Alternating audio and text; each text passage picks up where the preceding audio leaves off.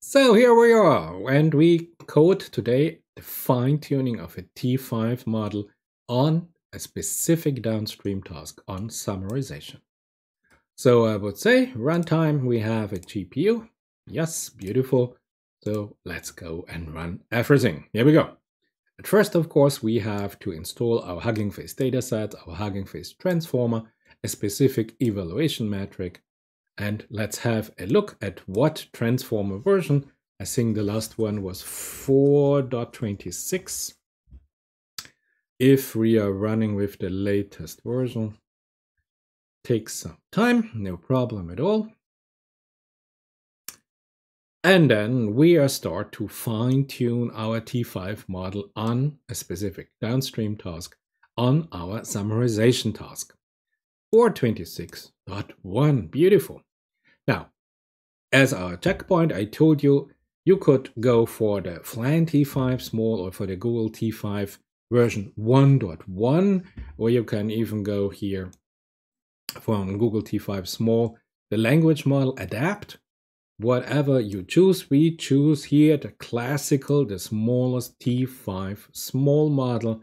There's nothing smaller because, as you can see here, we have system RAM, GPU RAM, and we need to run this on a free Google Colab notebook. So here we go. The smallest that is possible. This is our model. Now, we need, of course, a very special data set for our training on the summarization task. So we need a data set that is focused on summarization. And we have here in Hugging Face here the so-called XSum data set. If you want to have a look, wait a second, we have a document. This is a BBC article. Then we have a human summary. It's a one-sentence summary of the complete article. And we have a distribution of the data set in 200,000 training elements, 11,000 validation elements, and 11,000 test elements. Beautiful. If you just want to see how this looks like, here we go. So here we have a document. Well, let's click here. So you see this is a huge document here on the left side. Then we have here one sentence summary and we have an ID. But this is it, and we have more than 200,000 elements of this. And this is our training data set where our T5 small can now be fine-tuned on. On this data, we perform fine-tuning. Now, we need an evaluation metric to know if it's good or best or whatever.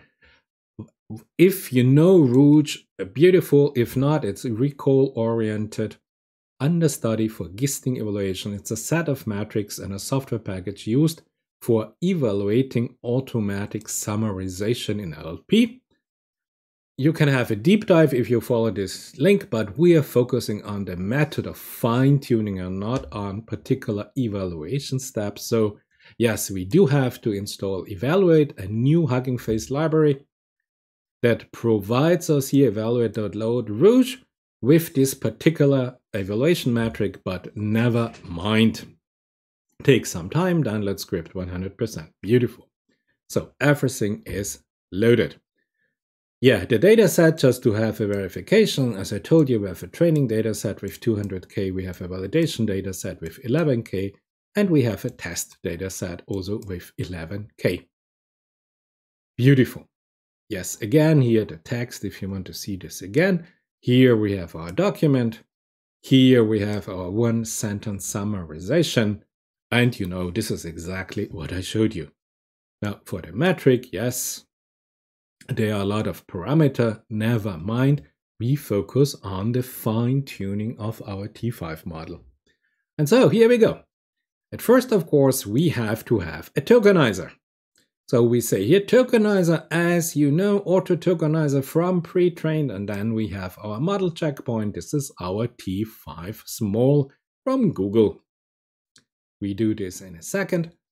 What I want to show you that here, if we use now this, we need a prefix. And I just showed you, if we have a particular task like summarization, we just put here a prefix in front of it.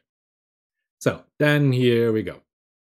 Now, any input longer than what the model selected can handle will be truncated to the maximum length accepted by the model. The padding will be dealt later on. I'll show you it in the data collator. So we pad examples to the longest length in the batch, and therefore optimizing, of course, our available memory. So what we do, we define a pre-process function, we define a maximum input length, we define a maximum target length, and you are familiar with this. Yes, if you want to see the data set now, you have here our input IDs. This is our tokenization happening. Beautiful, beautiful. Now, then, of course, we map this to all sentence pairs. And here we have, as you know, we have this beautiful map command here. To apply this function on all the pairs of sentences in our dataset, we just use the map method of our dataset object we created earlier. This will apply the function on all the elements of all displayed in the dataset, so our training, validation, and testing dataset will be pre-processed in this single command. Beautiful. As you can see, this takes about 5 minutes. CPU RAM and GPU RAM is fine, flatlining. We do not expect any problem at all, because now comes the main part, fine-tuning the model. So let's start here. Now that our data are clean, ready, up, we can now download the pre-trained model and start to fine-tune it. Since our task is of the sequence-to-sequence kind, we of course use here a model for sequence-to-sequence language models. So here we go. From our Hugging Face transformers, we import here our model for sequence-to-sequence, our data collator, our training arguments that we need, and our trainer itself. So everything for sequence-to-sequence is on board. And then we define our model, and we say here from pre-trained, so we load all the weights of our T5 small model from Google. Great. Of course, here for our model, there are a lot of training arguments. What is it? It is the learning rate, the batch size, the weight decay, the number of training epochs. If you're running on a CUDA core or on an NVIDIA GPU with CUDA cores, you can say here floating point 16 true or not. So all those arguments, and if you want, you can have here a directory. You can give here a specific name where the data are stored. So these are our training arguments for our sequence-to-sequence model. Beautiful. Batch size 16, whatever goes with your GPU. Beautiful. So we are still downloading here. No, we're still mapping here our pre-process function.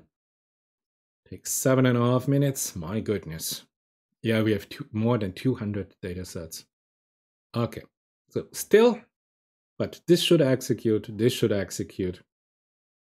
What else? Yeah, then we have, of course, our data collator. I showed you already in my other videos. Here for our sequence-to-sequence task, we have a data collator with our tokenizer and our model. What does it do?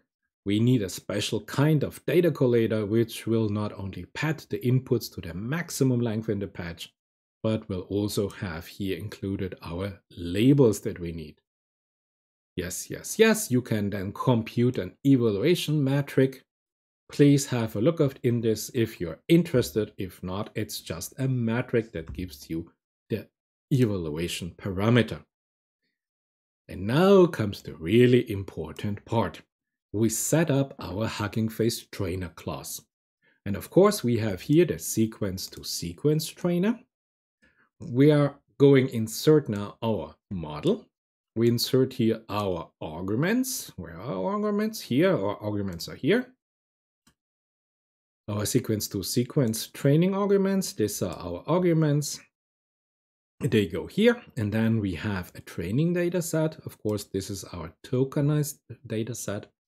We have an evaluation data set. We have our data collator with the perfectly padded sequences.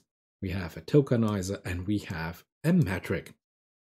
So this defines completely our trainer class. And then, as I showed you here in the easiest example to fine-tune here a complete transformer architecture. Now comes the famous trainer.train expression. And then we will see that it takes about, I don't know, 2 hours, 3 hours, 4 hours, depending on the GPU that we get. And if we are successful, that we not crash again on GPU RAM. Because before I used the, yes, I know, I connected to a GPU runtime, I'm not utilizing it, I know. I'm waiting for you to finish here. Because I was running on a T5 base here on the free COLAB notebook, and the T5 base model crashed with out of GPU RAM. So let's see if now we're able to run this. My goodness, what are you doing here? Okay, finally done. Okay, now we are downloading here our sequence-to-sequence models. Downloading, done. Model, training arguments, done. Data collator, done. Metric, done. Trainer definition, done. And now here we go. Yes, you're using a T5 tokenizer, fast tokenizer on Rust. Yes, of course, I know this. And here we go. What else do we have? You can see here the first estimation, and I just want to show you how many epochs I have. Number of training epochs 1. So when you do it, you go 4, 8, 10, 12, whatever. This is just for demonstration that you get an idea. And no, honestly, 2 hours? 2 hours and 42 minutes and 40 seconds? Okay, I do not think that we're gonna wait close to 3 hours for this demonstration to finish. You see it is working. You see GPU RAM. I have to go with the T5 small because we are already in the red. We are close to 13 gigabyte and I only have 15 gigabytes. So now you see why my T5 base model crashed here out of CUDA. But now this looks good. So the T5 small you can train on a free Google Colab notebook. But of course, the performance of a small model is not at all enough if you want to use this in any reasonable way. And there's no way you compare these results to a GPT-3 that runs on a supercomputer. But I just wanted to show you the code and the process, how you fine-tune here a T5 model with the Hugging Face trainer class in PyTorch. And you got a model that is especially trained and fine-tuned now on our specific task. And this is the summarization task. You have a huge chunk, a huge document, and you get out 1 or 2 sentence summaries. So we have a T5 model pre-trained by Google and now fine-tuned by us on one particular task.